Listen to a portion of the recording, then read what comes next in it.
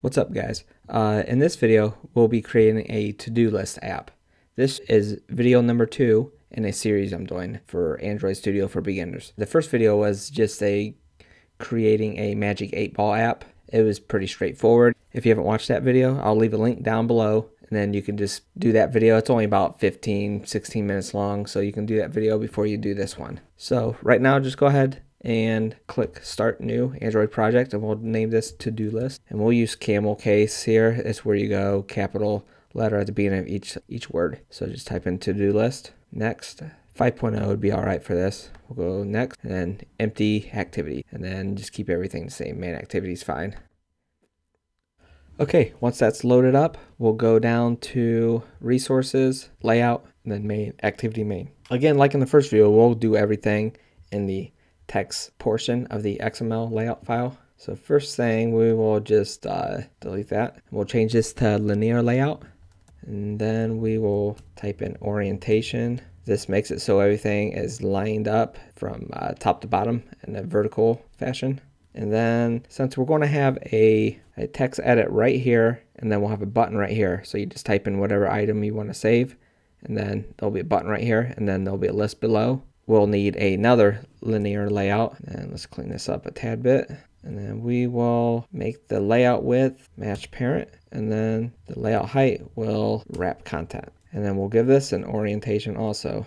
And then, but this will be horizontal since it's going from side to side. And so the first thing we'll need is the edit text. This is where you would enter the item that you would save. And let's do the same here. I like to line mine up a certain way. So for the layout width, we will go 0 dp. Then for the layout height, we'll go wrap content. And then since we want 0 dp, we want to add a weight. I will go over this here in a second as soon as I get the button added. Late we'll say 4. We might have to adjust that here in one moment, and we'll give this an ID. We'll call this item edit text. And then we can also give the user a hint. Just type in hint, and we will say enter item. And then right below this, so it should end up right here, since we have horizontal orientation, we will enter a button. And the same thing here. So the width will go 0 once again, dp, and then height will go wrap content. And then underneath this, we'll just type in weight,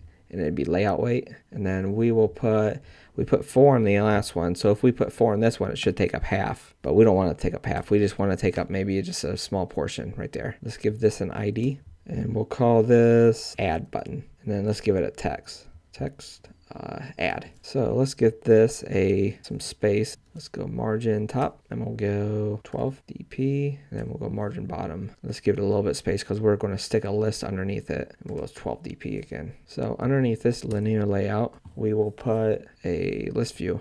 And then when it lines up like this right here, if you want, you can always just hit the /, and it'll make it a little bit cleaner looking. So on the width, we'll go match parent, and then on the height, we will go wrap content. And then let's give this an ID. We'll call items list, and let's also give it a margin on the bottom. We'll go 12 dp. So now travel over to the main activity. So first, let's set some variables for the items that we created in the XML layout file. So we created a edit text. So go private, edit text, and then we'll call it item et. And then we created a button, so we'll go private button, and then we'll just call it btn. And then we also created a list view, so go private list view, and then we'll just call it items list. All right, now let's set the references that we created and put it into these variables. So we'll go with item et equals find view by id r.id dot. See, I know the item is in there because we called it underscore edit text. See, the resources there, this happens every now and then. You would just go up to build and then clean project, and down here the Gradle, it's going to basically rebuild the whole project. That usually fixes it when you go build and then clean project, and then sometimes if you rebuild the project, it fixes it. So we need to create a reference to the button. So we'll go btn equals, and then same thing, find r.id dot add button. And then one last thing, we'll go to the items list. It goes find id dot items list. And now the next thing we have to do is create a empty array that will hold all of our items that we add.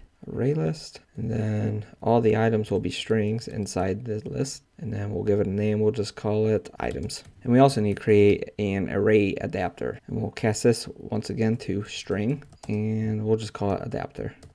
And an array adapter is basically just a tool that Android Studio uses to help fill in like lists or grid views and stuff like that. So next, down here in the uncreate, we need to set an unclick listener for the button. So we'll go btn.set unclick listener, and then we'll just type in this. After this red light bulb thing pops up, click on it, and then make main activity implement this. And then it will create an unclick method down here at the bottom of your activity. We need to write some code that makes it so once you type in something in the text edit, it'll pull whatever's in the text edit and save it to the items list, or the array list up here of items. So we'll create a switch statement.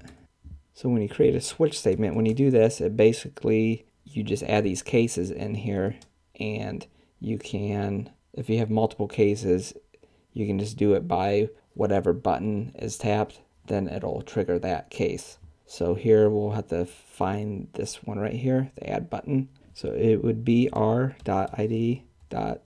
button, and then you hit colon, and then you always have to close it out, each of these cases with a break. And then we'll have to create a string for what we pull from the edit text. So we'll just call it item entered equals item et.get text down here dot toString, and then semicolon. And then we need to take the adapter and add this item entered into the adapter dot add, and then we'll item entered. And then we have to clear out the text that will be left in the edit text. You basically set the edit text with just nothing. So item et.set text, and then we'll make it just an empty quotes. And then after we do this, we want to do a toast. A toast is the little item that pops up at the bottom of the screen that notifies the user once they do something. So if you just type in toast, and you can click down here on this create a new toast, it'll create that line of code for you. So this is fine because we're on the main activity. So context would be this. And then we'll just add item added. That'll just let the user know that they correctly added something on here. And then that should do it for that. We'll have to come back here and do one more thing, but we will have to make another file. Just make it a Java class, and then we'll call it FileHelper.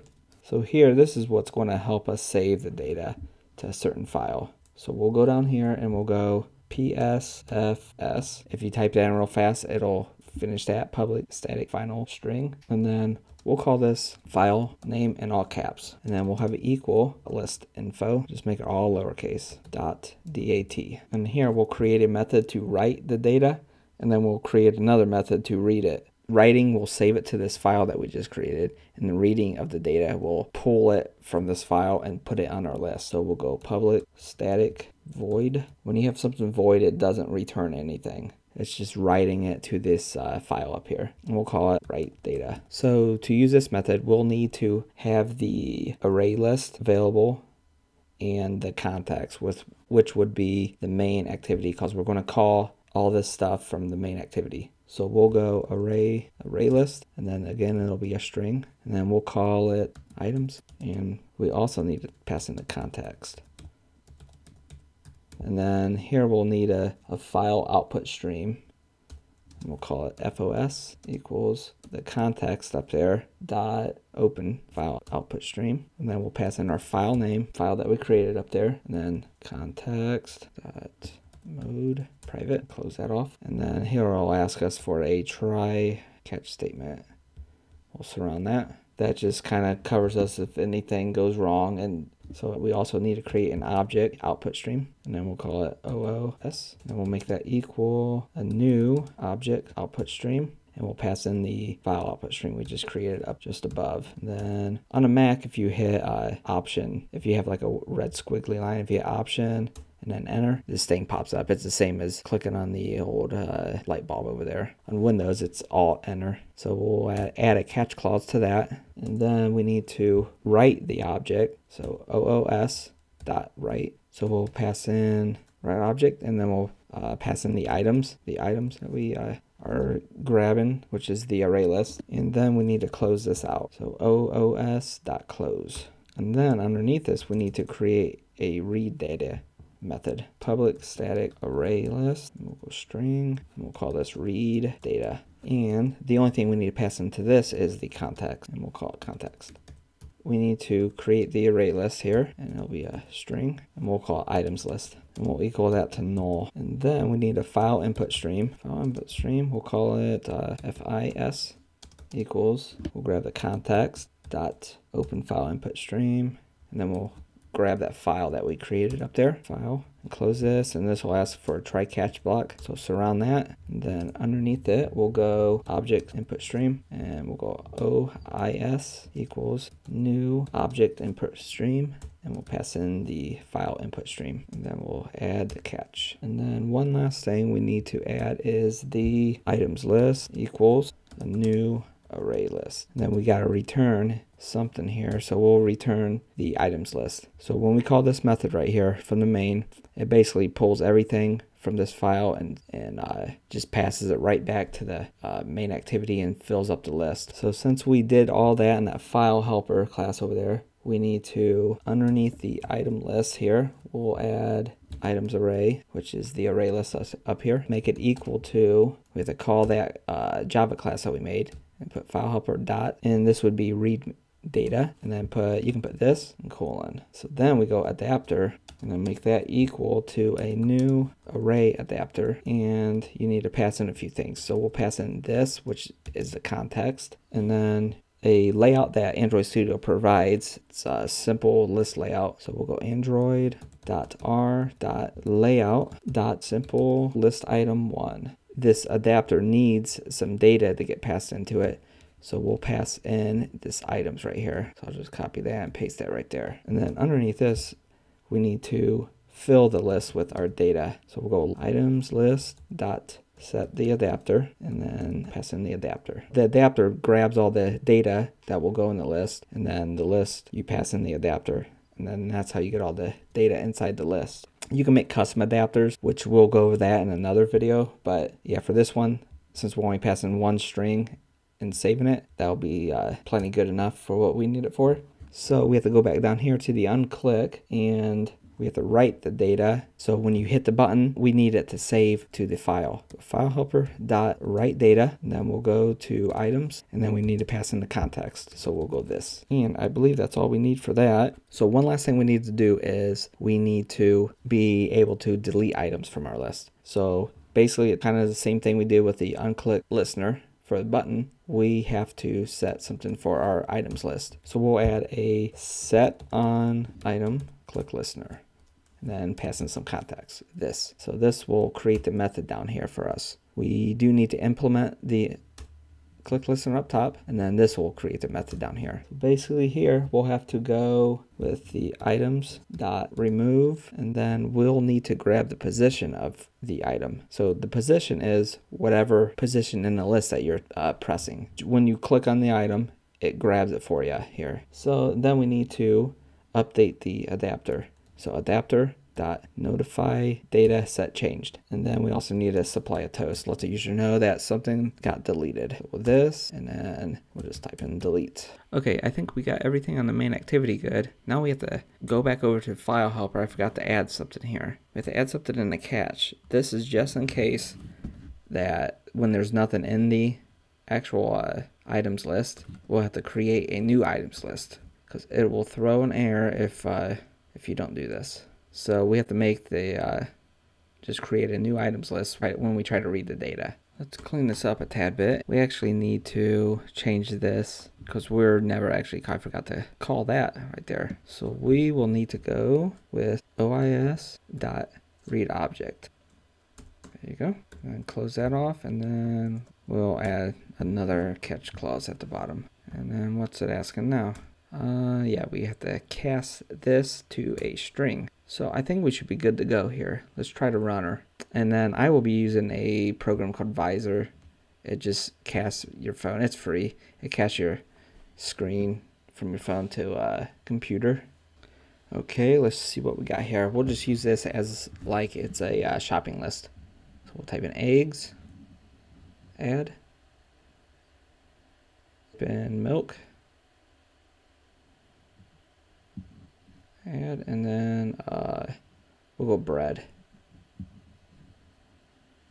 So just to make sure it holds up, all the items are persistent throughout the app, we will launch it again after we exit out of the app. And let's see here. And there you go. Everything's working good on it. So yeah, if you found this video helpful, just hit the subscribe and like it. This is the early video, so I'm just starting out, so anything, any like or any kind of comments or feedback would help out a lot. So I will be trying to add new videos at least almost every other day or every day for a while. Then I'll just go weekly. Thank you.